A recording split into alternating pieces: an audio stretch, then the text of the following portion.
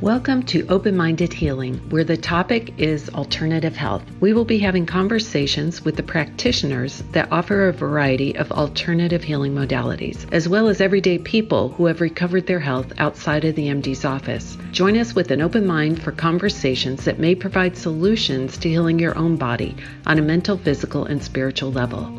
I'm Marla Miller. Let's begin.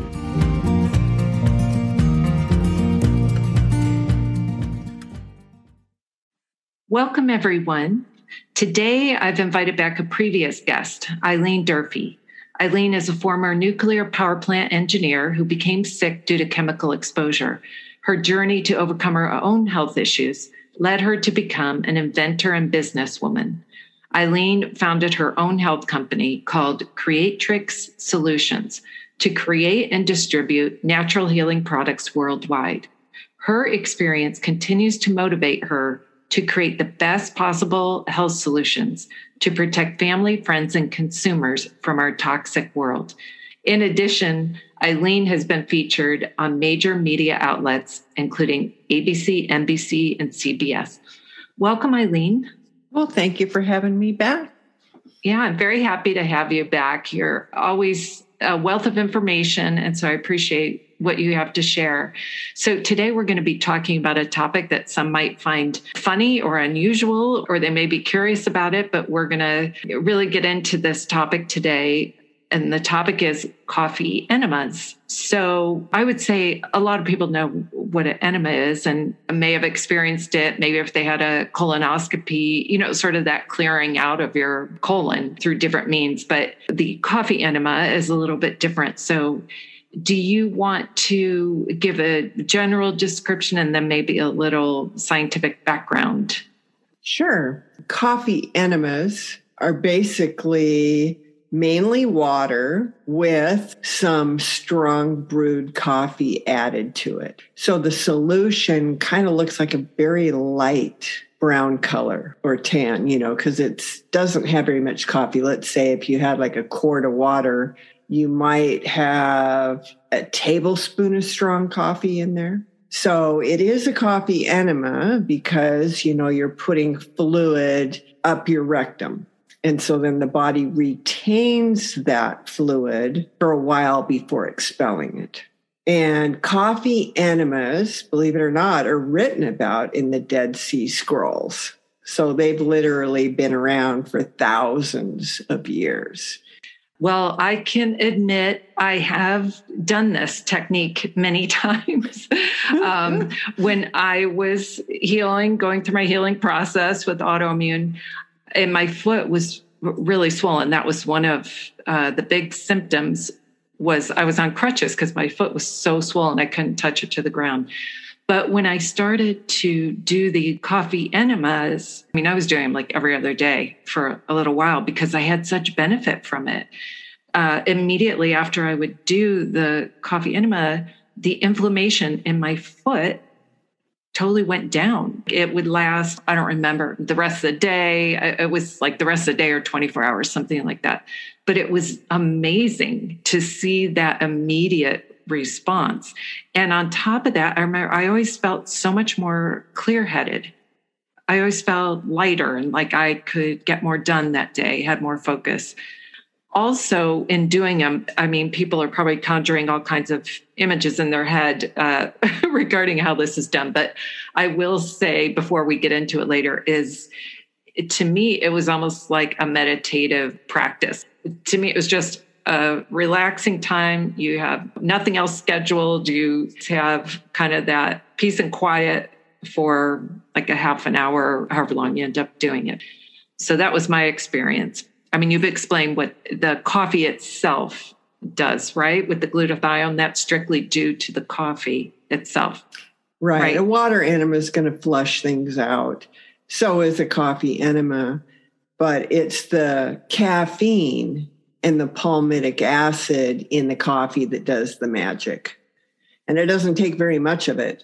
Even people who are really sensitive to caffeine can start off with maybe a teaspoon of brewed coffee to 32 ounces and tolerate it actually pretty well. The caffeine being absorbed through the intestinal tract affects the body in a much different way than drinking coffee. So would you suggest doing the coffee enema in the morning versus in the evening? Absolutely. Yes, in the morning is best because it will give you a pick-me-up, but it's different than like just drinking coffee. It doesn't hit you that hard, but it's more sustaining. Like you said, you felt much better for like 24 hours. And that's the case with doing a coffee enema. I always tell people, I'll never ask you to do a coffee enema again, but I'm going to give you a challenge. I want you to do a daily coffee enema for 2 weeks, and that's it. Usually by 2 weeks, the person has felt such a dramatic improvement in their health that the coffee enema sells itself. And frankly, the objections to doing a coffee enema mainly have been either the person has back pain or knee problems, and it's hard for them to get in a position to lay down. And then even if you are physically fit and you lay down to do a coffee enema, when it's time, when you feel the urgency to eliminate, by then it's like too late. You stand up and then everything goes all over the floor, splashing, making a mess. So it takes a while to get your rhythm, to, have a little catch bucket and to be able to develop the muscles down there, to hold the fluids, to be able to move around and get up and, eliminate. So I have eliminated that objection. And it's thanks to one client who, bless his soul, started doing coffee enemas at my recommendation, but he bought one of my bags that could be turned inside out to clean. And he stood up and he rolled the bag so he didn't have to lay down, so it kind of like pushed the fluid up his rectum. So that got me thinking, what about a little pump so that people with back problems or knee problems or people who just didn't want the mess of an accident when they're getting up? And it worked. Now I've got a glass jar with a handle that's got an adapter and you just put a pump on it. And so I use that in the shower. And so it's just a long shower, and I get out and sit down and eliminate. It's a lot more affordable. I went through a stage where I bought a Kalima board. That's for like when you do like a 5-gallon enema, but I was using it for a coffee enema because I could flip up the toilet lid, put it down with a stool, and I could literally just lay down and not have to get up when it was time, to eliminate. Yeah. Yeah, that's great. Where you're always coming up with solutions. So there's another one you came up with. So maybe if people are wondering, why would I do a water enema and why would I do a coffee enema? What you'd use each for. I know the water enema, I think one thing is like when patients have gotten really dehydrated, sometimes after a surgery or something, where they're just not drinking enough water and they start to get sick because they're so dehydrated. I know doctors will prescribe a water enema like that you could get at any pharmacy. But the coffee enema in particular, do you want to name some reasons why you would use a coffee enema?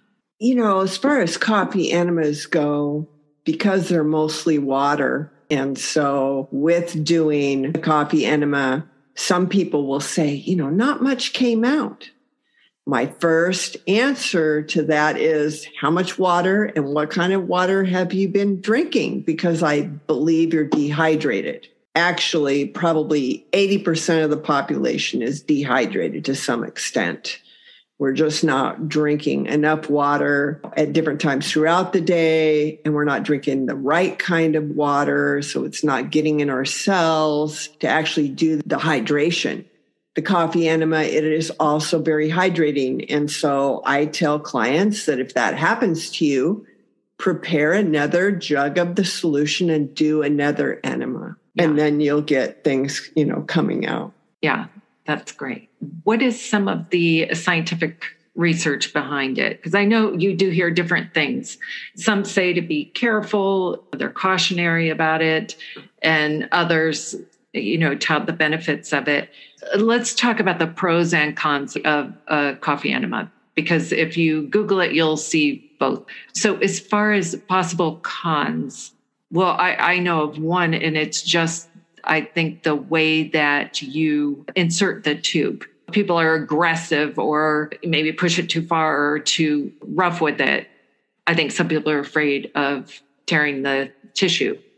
Yes. And you can use some natural lubrication, and you can bear down so the sphincter opens so it can be inserted, easily. There's no rush.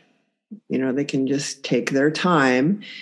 And also it helps when you use a flexible tip instead of the solid tips.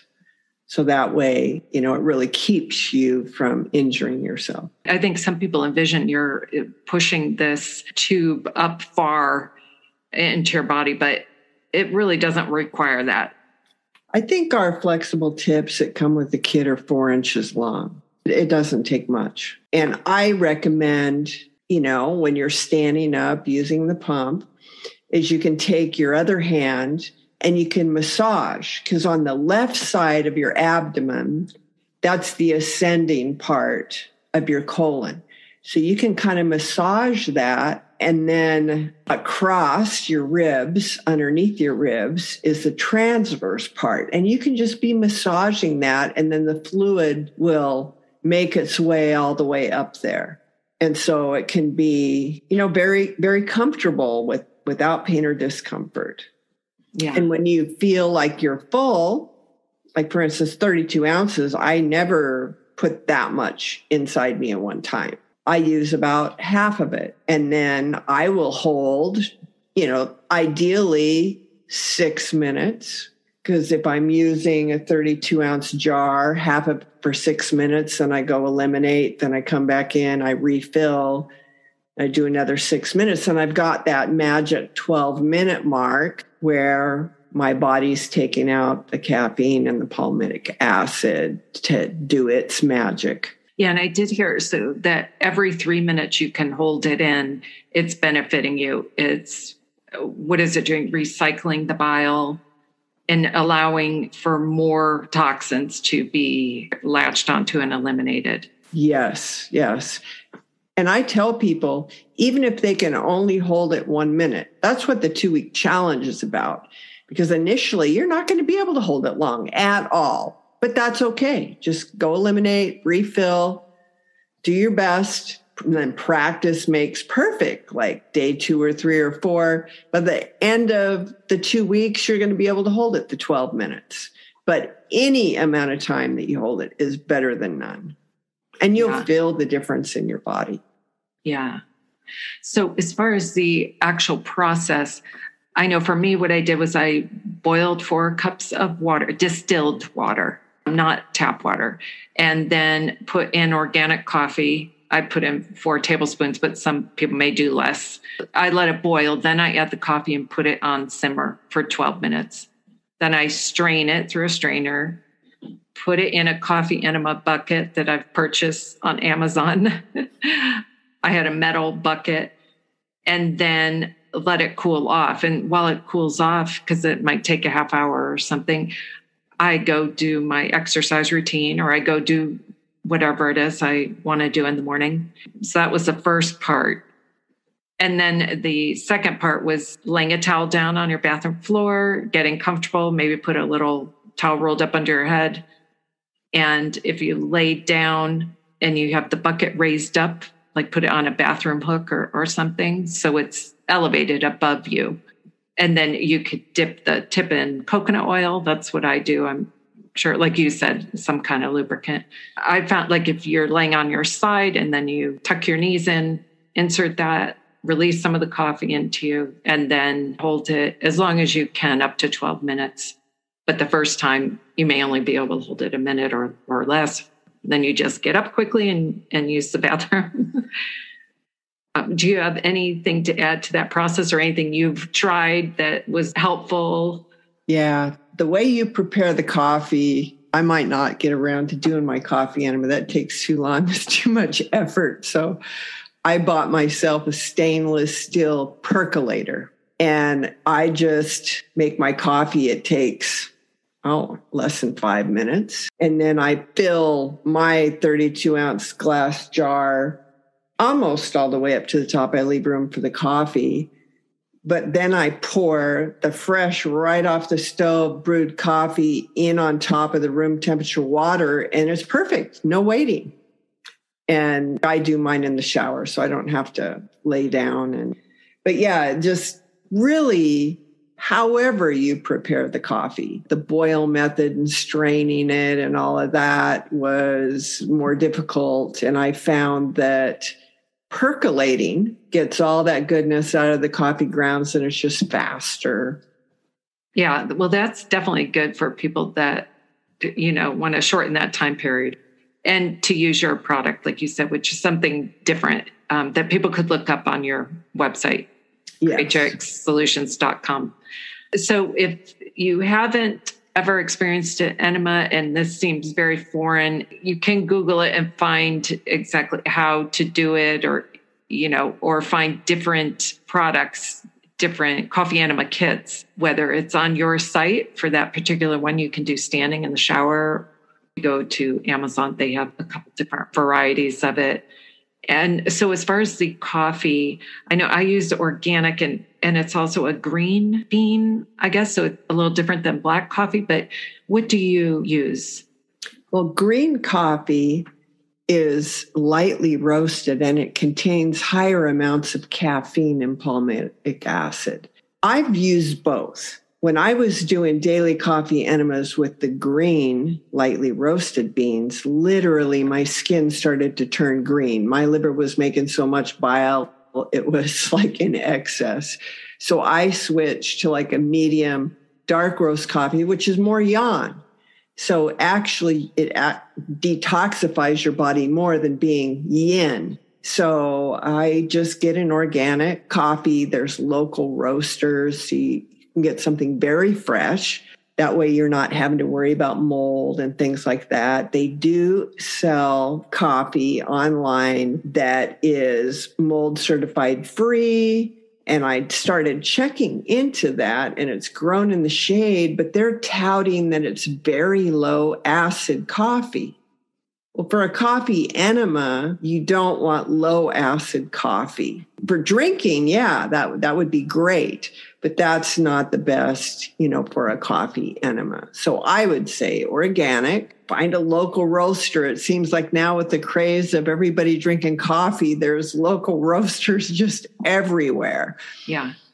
And literally any way you make coffee, just as long as you're getting that brewed coffee in your water solution, is better than no coffee enema at all. So I would just encourage people to start anywhere that they can do it, that they're used to doing it, until they develop the habit and receive, before you develop the habit, if you can feel so much better, it's just a huge incentive, to continue to make it part of your routine. Yeah, I definitely agree with that. It's easy to make it a habit once you experience the benefits of it, for sure. You were asking about the cons. One of the cons that I've heard is that, that's going to strip the minerals out of your body by, doing coffee enemas. And so I have to tell a story. I was in a car wreck. I had to have knee surgery. Now, I started doing daily coffee enemas in 2011, and that wreck was in 2013. So I had to have all my blood work, everything done for surgery. At the time, I actually went through a life insurance exam and had all the blood work done. And my numbers came out perfect, like right down the middle of everything. So much so like the life insurance companies going, wow, what are you doing? We've never issued life insurance with the healthiest class that you qualified for. So I have to say, daily coffee enemas, daily near infrared saunas, daily drinking my ozonated water. When I was at the physical therapy place, they had me put my hand on that S3 machine, which measures circulating antioxidants. Dr. Oz had it on its show, and they use the machine to sell you supplements because most people don't have enough antioxidants. And when they measured mine at 80,000 units, they're going like, oh my gosh, what antioxidants are you taking? Keep in mind, coffee enemas are making the master antioxidant, glutathione, increasing at 600%. Plus, near infrared saunas also increase your antioxidant level in your body. But I personally, after doing daily coffee enemas for several years and then having all the follow-up blood work, personally did not see that was true. I'm not a demineralized person. The only thing different than maybe a standard person is I do a regular hair analysis and I take the minerals and supplements recommended by that. So maybe if someone wasn't taking anything and had a bad diet, where they weren't getting good nutrients from like organic, non-GMO food or something like that, maybe they were really nutrient deplete, maybe it would. I just have never seen a real study to back up that warning of how a coffee enema would demineralize you. Yeah, that's very interesting. I mean, you had real samples, real blood work to show what was going on in your body after all the coffee enemas. So the cons can be easily taken care of. I mean, if you just insert that too carefully and not too aggressively. And like you said, if you're eating a healthy diet, I mean, I'm sure if someone was extremely deficient because their lifestyle and what they're eating, then that's going to show up no matter what, whether you're doing that coffee enema or not, that You're depleted. But to have the benefit of that great a jump of antioxidant in your body is worth doing. I agree. People ask me, I'm only going to do one thing for my health. What would you recommend, Eileen? It's a no-brainer. I say do a daily coffee enema. I know of nothing that gives you as much as that does. Yeah. If you look at those antique magazines and advertisements from the late 1800s, early 1900s, everywhere there's information on enema bags. It's like before we went to prescription medications, it was a regular thing where everybody in the household was doing regular enemas all the time. It's just one of the ways that people helped maintain their health. So we've just really kind of gotten away from that in this society. Yeah, well, I know I do them especially when I detox my body from anything. Like right now I'm working on detoxing heavy metals because I've had tests. I know I have high lead that I'm pulling out. So that's beneficial to do the coffee enemas to really help facilitate that process. So, absolutely. It's good for that. Do you have any other things you want to add as to why someone would do a coffee enema? Health issue. I've had many clients come to me getting on the hair analysis, and they'll list all these medications, anxiety, sinus issues, headaches, insomnia, just so many things. And I try to get him to do the coffee enema. And there was this one husband and wife where he said, I'll do that. And of course, whenever you start any detox program, sometimes, you have Herxheimer reactions and you can, feel uncomfortable and lethargic and all this kind of stuff. So I always am counseling clients to start slow. Make sure your detoxification pathways are opened up, because if you're going to detoxify too fast, that's a stress on the body. And this guy, he says, no big deal. I'll just do 2 coffee enemas a day. No need to start slow. This guy was so sold on the coffee enema. It's almost like a snake oil, it's the elixir, try it for anything. I mean, obviously we can't make medical claims, but, your body, when it has glutathione and it's, trapping heavy metals and it's improving your digestion, it just does amazing things for you. Yeah. And I also thought of how many people in the country or the world experience constipation.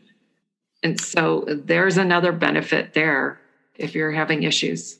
I was relying on way too much vitamin C and magnesium, which were doing other things in my chemistry. I was like medicating constipation with a natural substance, but causing other imbalances.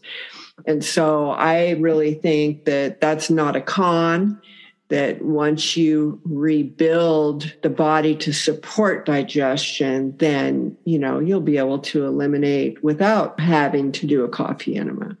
Yeah, that's good information. So I guess the bottom line is no pun intended, better out than in. That's the main theme here. Yes. So is there any last thing you want to add about this topic? Just to try it. Step out in faith, give it, a couple of weeks. Doing the same thing that you're doing right now is going to get you the same results.